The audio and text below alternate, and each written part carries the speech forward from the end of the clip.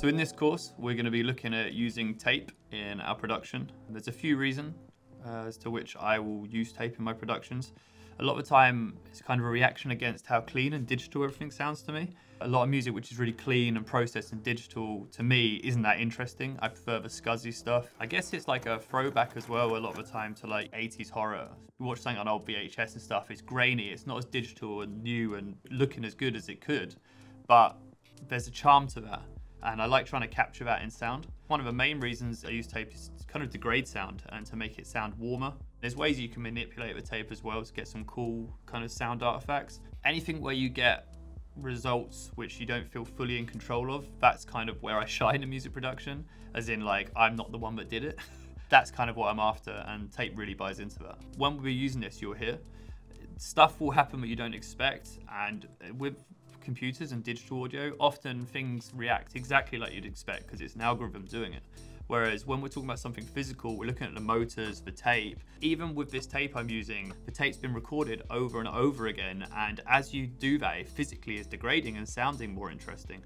Everything about it is a little bit more unpredictable, it's a little bit broken. There are also plugins which can do the same thing. There's emulators, and we'll probably open up one of those in a bit just to color the sound, to kind of mash things together. And again, the emulators are great, but they are still in emulation, right? They're emulating this, and why would they exist if it wasn't to emulate something that sounded good originally? Obviously, there's tons of different tape players in the world. I'm using this one today just because for me, it's a really creative and fun way of using sound. It's got a microphone built into it, and we're gonna be using the microphone to record sounds onto tape. So we're not just getting the kind of charm of the tape, we're also getting this old school mic in here, which is gonna really screw up the sound. I've got like a double cassette player at home where that's got a much cleaner sound than this, and if I recorded it would be via a line in. That will get a cleaner sound than this, but for me it's less fun. I could be sitting here with 10 tape players and have 10 different results, but for me this is where I feel most creatively excited. So the tape I've got in front of me today, I can't remember the exact serial number, but it's a Bell & Howell one. This was originally designed to go with a computer, so it's a computer compatible tape player, but it's got a microphone built into it, and that's the charm of it for me. I guess the actual tape itself sounds a bit crap, and the player sounds a bit dodgy, and it's got a load of fuzz and a load of weirdness to it, and all of that stuff is the reason I'm using tape. Like if I wanted a clean sound, I wouldn't be using this. If you're looking at getting a tape player after watching this, for me, it's more fun to go out and try and find one in a charity shop or a second-hand store or whatever. But you can get them online really easily. eBay's probably a good shout. For me, I went as old as I could with this, with what I wanted, and it just so happened that I found this one. And really what I'm looking for here is degradation. I had a tape player which was amazing to use, and I wish I could have it now, but I broke it. I realized that I could take the front panel off, press play, and the reel will be exposed.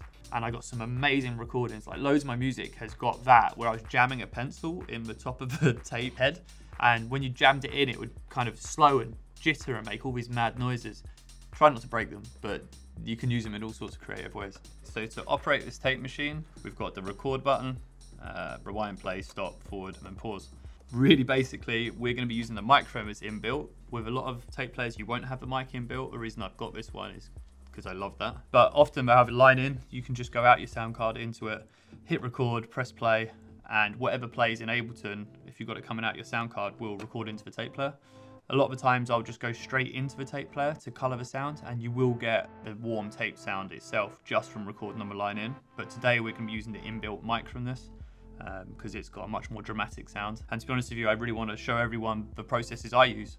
This is something that features a lot in my music, so that's the reason we're going for this. We're just gonna play some noise actually out of the speakers, turn off the monitoring so it doesn't feed back, press record, and we're gonna record whatever comes out in the room as well as Ableton. If I talk over it, we're gonna get bits of my voice in, and then we're gonna look at chopping that up and bringing it back in. One of my favorite ways of producing, if you've seen any of the other courses, is sample pack based.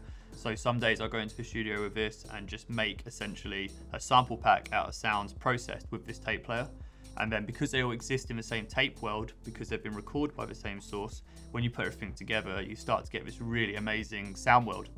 Apart from the standard play, rewind, etc. on here, we've got a volume built in, which it's meant to just be the output, but I think it actually affects the mic input as well, but then only sometimes. But then this is why I'm having fun with the tape, because don't really fully know what's going on a lot of the time. The other thing is it's got a counter on it, which we can reset like this. That counter is really helpful for finding the place. So if you've recorded something and it goes to 16, you know from 0 to 16 is your sample. So when we look through it, we can like look for the zeros and the 16s, which is quite fun and very helpful. And then the ALC is an automatic level control, which we've got on, but maybe we'll turn it off. But I'm not convinced it does that much. Probably helps a little bit.